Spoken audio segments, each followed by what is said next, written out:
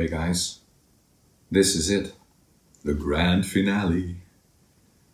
Has it been worth the wait? Has it been worth the anticipation? Has it been worth the hunger? Let's find out.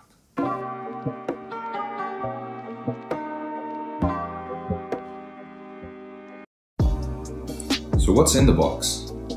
By now you will know that the more packages are in there, the more excited I get.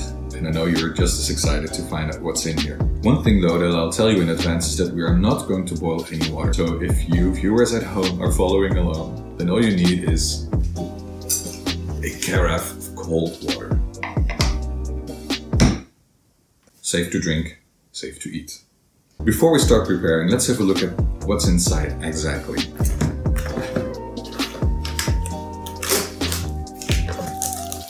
I think by now I would have been faster at this.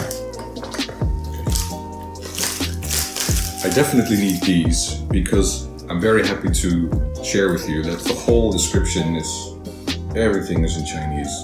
So I need this Dutch translation that's here. It also contains English and French. So all your French speakers, bienvenue. That's all the French that I really know. It's so nice to peel. If we can peel this off cleanly. Excellent. You can keep this here for decorative purposes. Like I said, this doesn't do me any good. A white tray. The orange tray, chopsticks, oil. I think these are the noodles. First time we have flat noodles. And something which we cannot eat. This is a heating pack. So if you don't want to eat the noodles, but you want to be warm in winter when you go outside, keep this, chuck the rest away. The white tray contains seasoning, oil, or fat, or something like that. These are vegetables. What are we going to do? Let's have a close-up. We are gonna speedrun the unboxing of this hot pot. You've already seen the ingredients. If fine motorics aren't your thing, ask your Lego-addicted nephew to construct the chopsticks for you.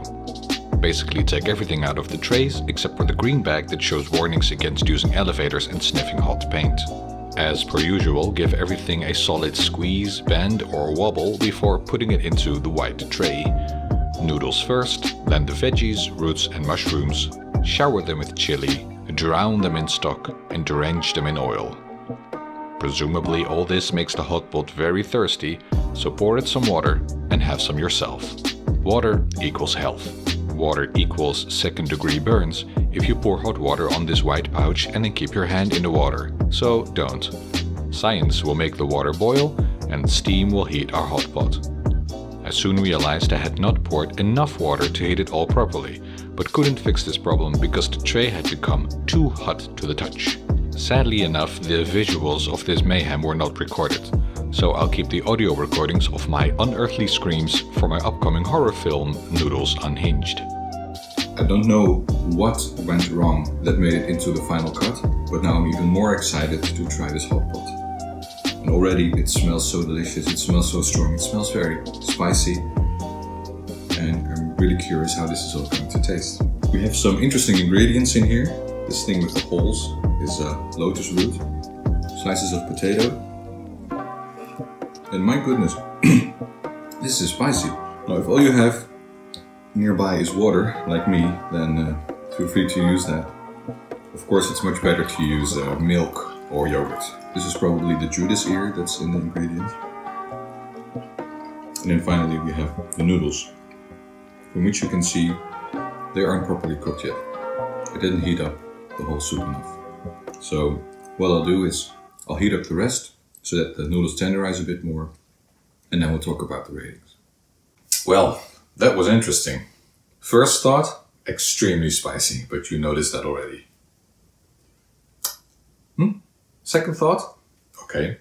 Well, with this rich Szechuan hot pot, we really revisit horribly mispronounced Chongqing classic guy with a stronger flavor and more veggies and a lot more spice, but I'm unsure what to do with the leftover stock. I don't want to throw it away, but then it has such a thick layer of oil that I don't want to consume or drink it either. The box and its brewing instructions were reminiscent of the IKEA-like instructions from episode 7.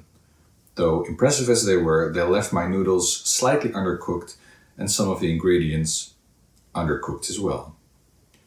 As for the rating, I'm counting on my voiceover to get the name of this hot pot right.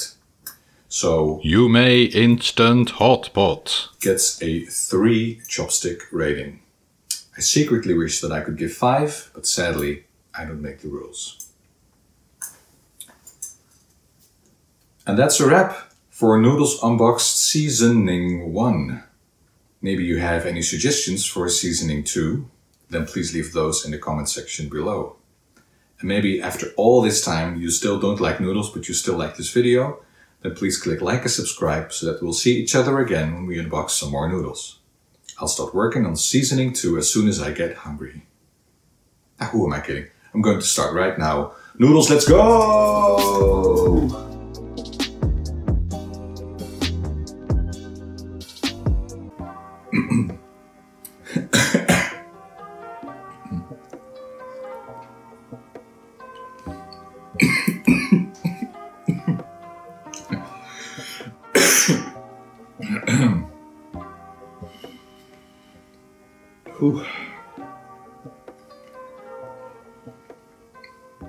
Anything for the fans.